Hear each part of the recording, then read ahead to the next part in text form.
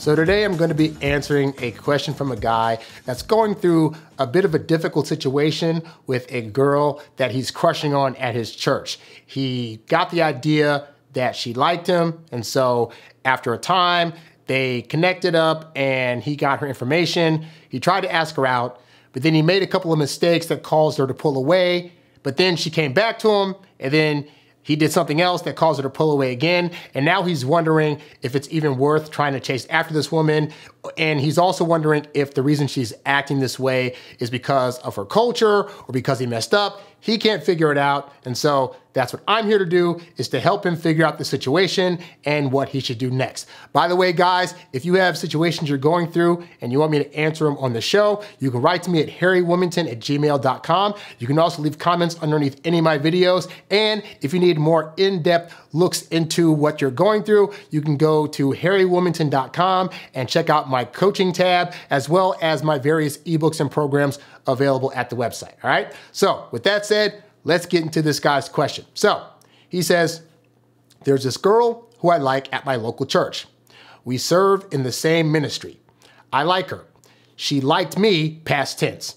She would give me compliments, laugh at my jokes, and some other common stuff. And we feel really comfortable around each other, and there's just overall a good vibe in general. So I'll start out by saying that it's good that this woman is complimenting him and laughing at his jokes, right? But these kind of signs, while they're good in theory, the reality is women at large are genuinely just friendly people. And so while it's great that she's complimenting and laughing at jokes, they do that to men that they also are not trying to date. But the thing with guys is, as men, we don't typically go around trying to compliment other men or trying to compliment women all that much unless we have some kind of attraction to them. And so you can get confused when a woman's coming to you and giving you compliments and laughing at your jokes and thinking, these are the true telltale signs that she must like me. And again, those are signs that indicate there could potentially be interest, but these are very low-level signs. And so you need signs that are a bit bigger than just her complimenting you and laughing at your jokes to really assess her desire for you. So we'll continue on. He also said that we feel comfortable around each other. Again, women are designed to try to make you feel comfortable because they want to get along with everybody. They don't want any kind of bad vibes to be out there. So again, while you may feel comfortable around her, and that's a good sign, and that's indicative of the kind of like that you're building for her, that is a very low-level sign. You got to look for more stuff to indicate that she wants you beyond just being friendly or having a potential friendship. So then he says, so overall good vibe. This kind of made me aware that she likes me because she's naturally shy, like she doesn't talk unless spoken directly to. Okay, so you're getting a read, but part of this read that you're getting is a bit of a projection because you're thinking, she's shy. She doesn't talk to anybody, but she talks to me. I can assure you, when you're not around this girl and she's in other environments, she's probably able to talk to people at some point, okay? So again, these are all things, I'm trying to get into the mindset that these signs, while they're good to look for, you need to be doing things to get bigger indicators. Things like asking them on dates. Things like seeing if they actually show up for said dates. Things like, is she trying to touch you and feel you during the course of dates? Or even if you're just talking to her in church, is she walking next to you and brushing up against you? Is she trying to touch your arm when she's telling you a story? Those are going to be better signs than just what you've given me here. All this, what you've given me here, it could be a read from a woman that wants you to potentially ask her out, or it could be a read from a woman that just likes you as a friend and is doing something friendly that most girls would do. Continuing, he says, so one day I asked her out, I got her number, and I texted her for like 3 days or something, and then she friend zoned me. Now, if you've seen my shows before, I have to ask you the question, why is it you think that she friend zoned you after 3 days of texting? And the answer is because women don't like it when men are texting them all the time. You're thinking you're excited about getting her number and you're excited about getting to know her and you want to talk to her all the time. But as I stress on this show time and time again, texting kills attraction. And when a woman gives you her number, that is actually a great sign, but most men get a woman's number and then use it in the wrong way. The phone is not designed for you to try to build rapport or build some kind of connection. The goal of getting the phone number is to be able to hit her up later to ask her out. Nothing more, nothing less. We're not sending good morning texts. We're not sending how's your day text. We're not sending her funny memes or news stories that we saw online or on Instagram or on Insta or Snapchat. We are using the phone to hit her up to ask her for dates. And when you do more than that, you're going to start to find, as you get older, that you're going to start seeing a connection between the amount of times that you're texting women and the number of women that end up rejecting you that at one time seemed excited to give you their number. And you're a younger guy, so I'm gonna say now, as an older guy, I can tell you, I've had way more dating success with women who I texted less or who I let initiate text to me first than I ever have with women that I was trying to text all the time. So you can continue to learn this the hard way by continuing to text women because you're overly excited, or you can lessen your text and you can only use a woman's number to specifically get dates. Because I can assure you, even if she was kind of interested, you texting her nonstop for 3 days and at no point trying to ask her on a date,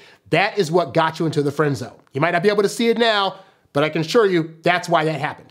So then he says, after that, I let it go for a couple of months, and then we started talking back again.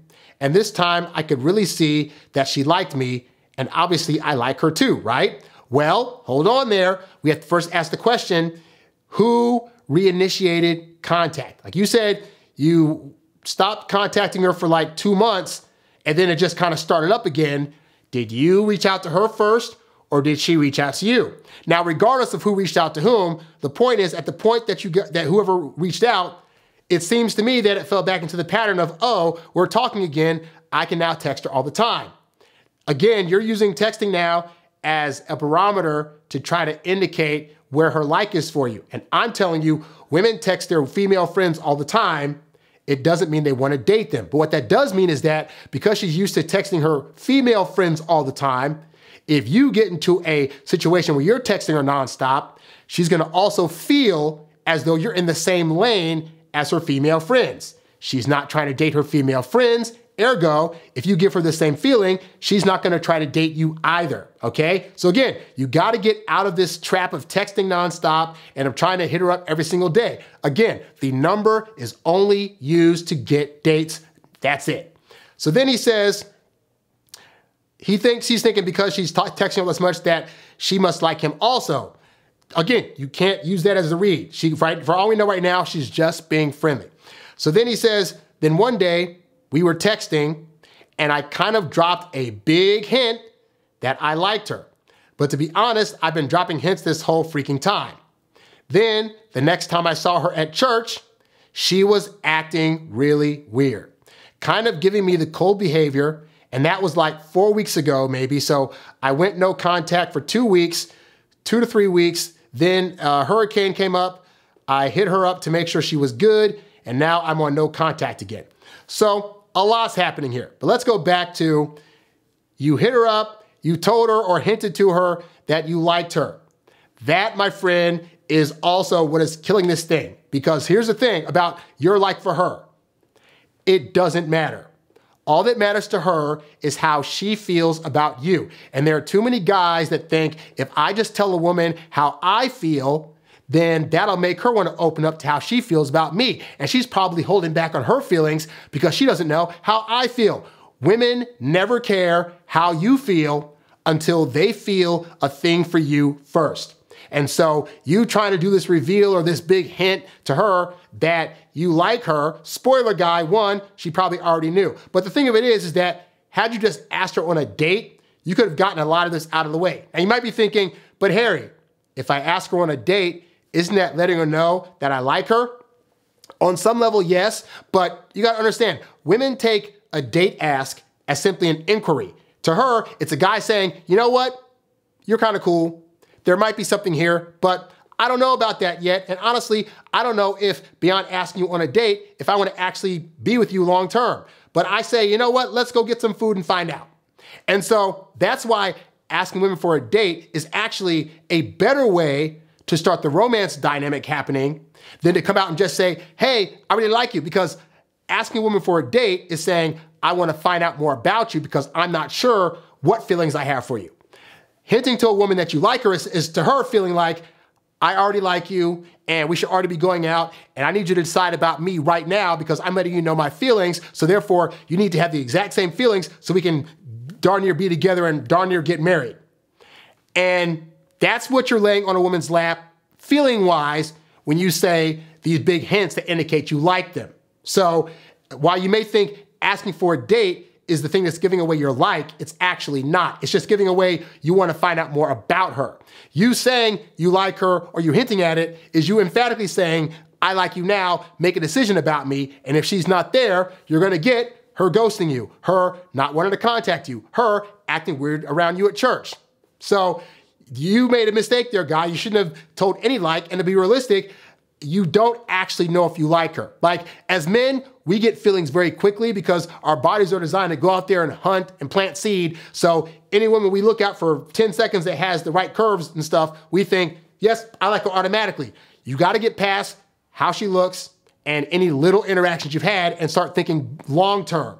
Like long-term, do you know about her likes, her dislikes, where you guys match up politically, religiously, about having kids or not having kids? And until you know those things, you don't have a like, you have a lustful desire for somebody, and that's a good thing to propel you to ask women out, but you thinking you have to come with them now saying, I like you, when in reality, you don't actually have a full like yet. That's what's going to kill the momentum for you with women, and they're gonna start to get away from you as a result.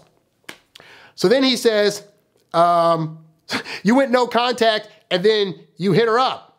So dude, how no contact works is this. You decide you're not gonna contact her for any reason and you go on and live your life. And if you leave her alone, there's a chance that she may decide to hit you up after she realizes a few weeks, I haven't heard from this guy, I kind of miss him, I wanna see what's up. But you reaching out to her, that breaks no contact, and that lets her still know that you're on some level still obsessed with her. So if you're doing no contact, it means you walk away completely, unless of course she comes back and wants to connect with you, all right? And in the meantime, you should be looking at other women because this woman is not yours, and you need to have other women that you're talking to so you'll get out of this whole one-itis cycle, whereby you're liking this one woman so much that you're making all these mistakes that you wouldn't make if you had other women that you were entertaining offers from. So then he says, now I'm trying to figure out if it's just like a culture thing because she is Puerto Rican and lives at home with her parents, or if she's testing me, or if I'm just wasting my time.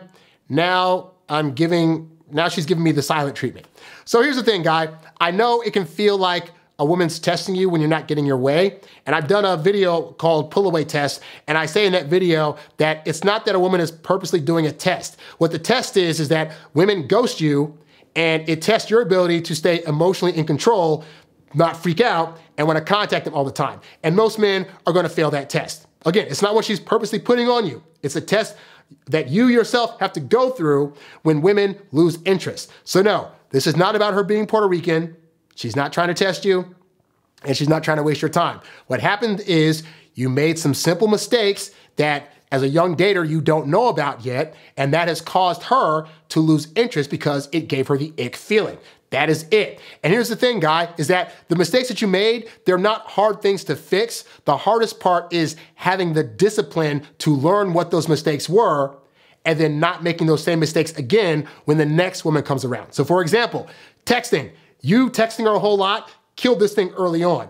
Now, the question is, when the next woman comes along that you have the hots for and you want to reach out to all the time, are you going to be able to learn the lesson from this woman and not text her all the time? Or are you going to continue to text her nonstop? If you don't have the discipline to not only learn that lesson, but to follow through and not text all the time, then you will continue to fail with women. But that's the problem that most guys have at large, is that most men, unfortunately, they don't really have the tools they need to succeed or the discipline, and they oftentimes don't have the right roadmap of how attraction works. Like I had to learn and create a roadmap that has worked time and time for me again in order to meet women, attract them, get them on dates, and eventually land in relationships. And so I have a program that encompasses all of my teachings over the years that I call the Get Girls Academy, which you can check out at harrywilmington.com. harrywilmington.com. You can check out everything that's in it. And if you think that it's right for you, we'd love to have you join. It's a small monthly fee, but I guarantee you, not only will you learn the ins and outs of how to do online dating, how to do in-person dating, cold approaches, and what to do on dates, you'll learn how to communicate better with women. You'll get to learn from other experts besides me about the ins and outs of how dating works in a variety of facets in various areas. Like, you can learn all this stuff by joining the Get Girls Academy, which again, check that out at harrywilmington.com. We would love to have you in so you can start bettering your dating life and be able to get women like this and not make the mistake the next time they come across your way. Anyway, that's all I got for today. For the rest of you, if you have questions you want to ask me on one of these shows, write to me at harrywilmington@gmail.com. Also, guys, I have now changed over my website, so it is no longer introvertdatingsuccess.com. Although if you type that up, you'll still get the website, but go to harrywilmington.com. You'll get the same programs and the same stuff, but I'm changing over the focus slightly from just being about introverted men to being about men at large. So again, go to harrywilmington.com, check out my ebooks, audiobooks, and programs, all designed to help you become a more effective dater and get the women that you truly desire. Thanks for watching. Be sure to give this video a like and subscribe, and I'll catch you guys on the next one. I'm out. Peace.